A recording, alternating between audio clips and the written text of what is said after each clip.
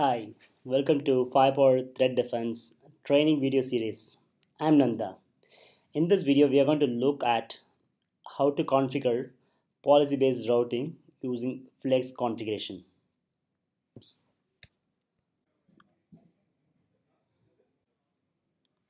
So in this example, I have this Firepower 2130 box which is running FTD 6.2.1.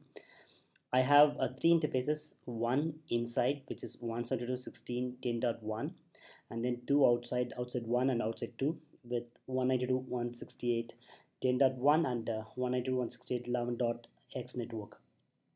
The idea of doing a PBR here is if I have a traffic coming from 172.16.10 network, it should take the outside one internet, and if the traffic coming from 172.16.11.x network, it should take outside 2 network.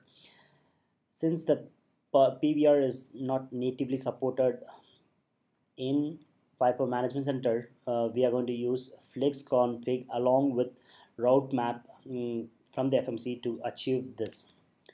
So in order to achieve PBR use case that I just said now, would require this set of configuration to be configured on the box. Since access list and route map already supported supported on the FMC, I'm going to use FMCs to create access list as well as a route map using FMC, and then configure this set IP next hop as well as, and then add the route map to the interface will be done using Flex configuration. So the one which I've highlighted as a bold text are the one which I'm going to use the Flex configuration to configure.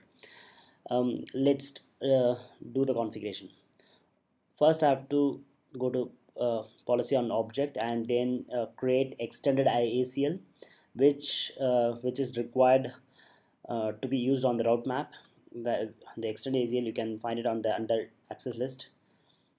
So here I've already have two extended ACL that I've already created. One is PBR HR and one is PBR-IT. You can see the values here. Just as our requirement, access list PBR-HR, permit IP at the source IP is 116.10.0 to any. Similarly, I've created one more extended ACL with PBR-IT as an ACL name. It shows as 172.16.11.0. The next is to create a route map. Again, a route map is natively supported on Firepower Management Center. I can go to the route map and then create a new route map.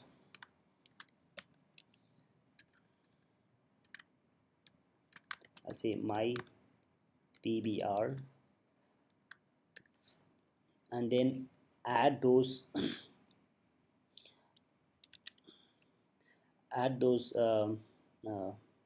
route map here. I'm going to create two route maps, one with priority 10 and 20. So let's create for 10, and then action as permit, which is here, and then go to the IPv6 as a matching criteria, select the access list, set it as extended. So the ACL that we have configured has come up here. I'll select the PBR-HR. So similarly, create one more route map with 20 as a sequence number, matching criteria, extended ACL, select the IT. So with this, we have configured these parameters with access list. We have created an access list object manager. We have created an ACL. With route map, we have configured these two parameters, this one and one which I've highlighted. So next is to go to Flex configuration and then configure the Flex object. But before that, I would like to create a text object to configure the gateways here. So let me create a two text object.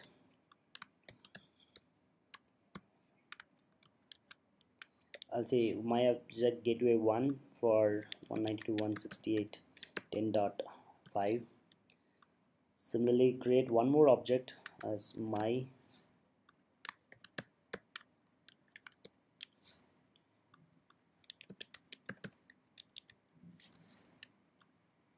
So what we just did is to create a two text object. One is for this value and the other one is for the next gateway value.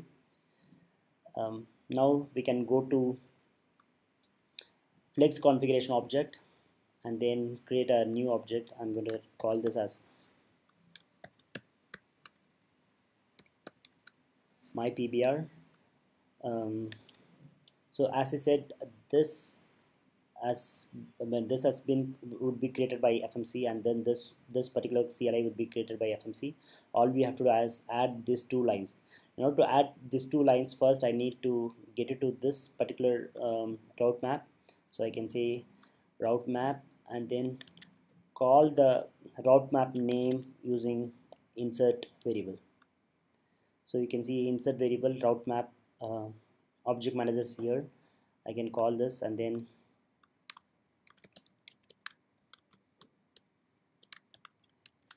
define a name for this, and then assign the PBR route map which we have created.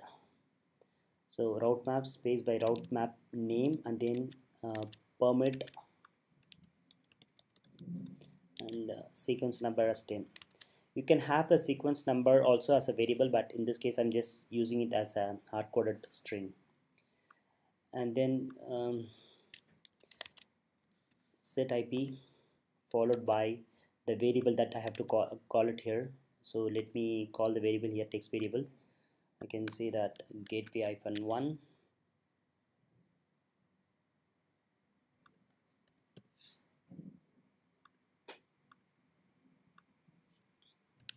gateway 1 and administrative distance, and then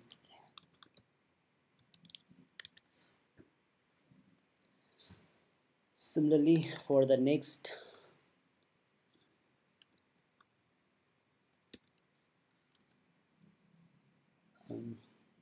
call again the text variable for gateway 2.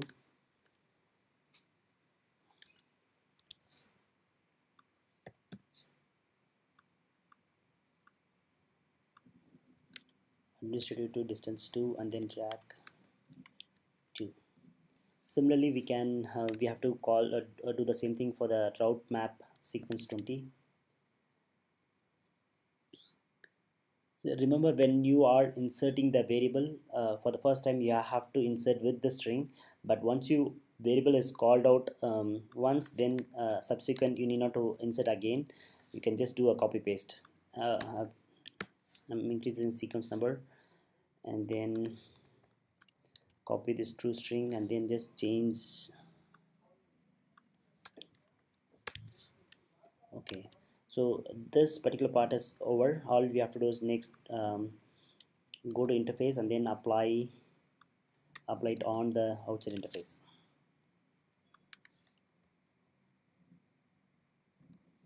Again, when you're applying, you can call the route map name.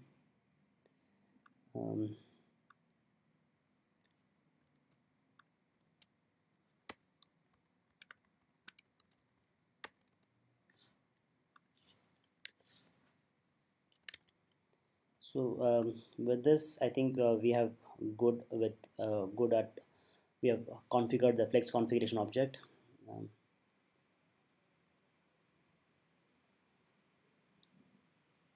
We had configured. All we have to do is go to the device and on the flex configuration add this and then deploy. So my PBR is here. I'm going to assign it and then save the configuration, check for preview configuration.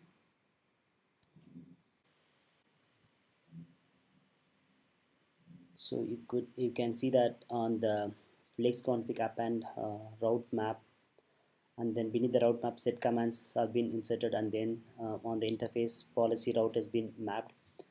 On the FMC generated CLI, you can see that ACL has been created, and then and then route map for 10 and 20 are being created. So let's deploy this policy and then check on the device.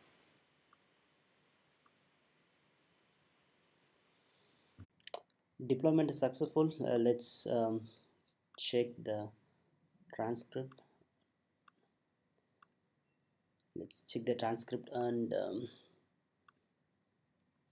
so we can see the objects have been created for ACL, and then there is a ACL for PBR-HR similarly, and then it created a route map with sequence number 10, and then it has attached the ACL to it. Similarly, it has created an ACL for PBR-IT and then associated that with the route map sequence number 20. In the route map, we were able to, using FlexConfig, we were able to configure the set next IP or next hop with the tracking, and then we have associated the route map using policy map under the interface. So let's go and verify on the device.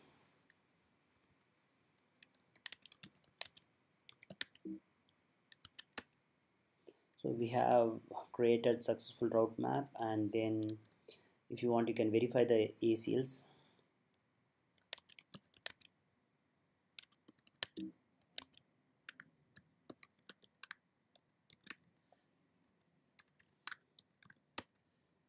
And then check interface.